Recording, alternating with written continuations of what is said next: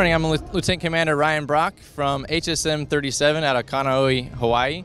And this is the MH-60 Romeo helicopter. We are on the USS Preble, and we complete missions such as anti-submarine warfare, anti-surface warfare, and electronic warfare.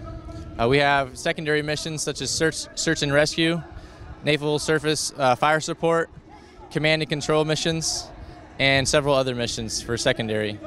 My role on board is the aircraft commander, and I'm the air boss or officer in charge of the detachment on the ship. Good morning, my name is Lieutenant Cody Crossland with HSM-37 Detachment 1. I'm the detachment maintenance officer on board the USS Preble. We operate the MH-60 Romeo in multi-mission roles.